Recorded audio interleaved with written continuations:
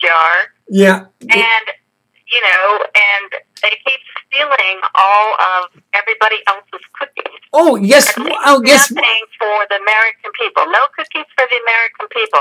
They are stealing all of our cookies. Yeah, that's right. Now, unless the American people put a stop to it, there will be no cookies left for America. There will be crumbs.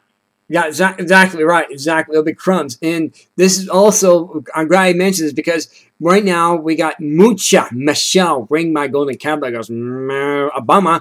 She's now in charge of the Food Drug Administration. Did you know, like I said before on your radio program, I actually brought this up. I'm going to say it again on our show that, you know, for a I can't believe 35 cents for a pack of gum, right? 35 cents.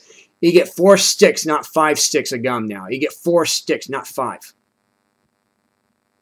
Well, that's minor compared to what they have planned for you because in the future, if you think that you're even going to be able to buy gum or anything else that they are sugar-free. That is not this is sugar-free. It's sugar-free. This is sugar-free too. Let you know, the American people do what they need to do and get off the TV, turn off the TV, and our military and sheriffs unite with constitutional lawyers, put out their own plan and strategy, let the people know when they need to be there, and peacefully, legally, constitutionally, let them hand out those pink slips. We'll all be witnesses, and we will start over again. Right. And I want to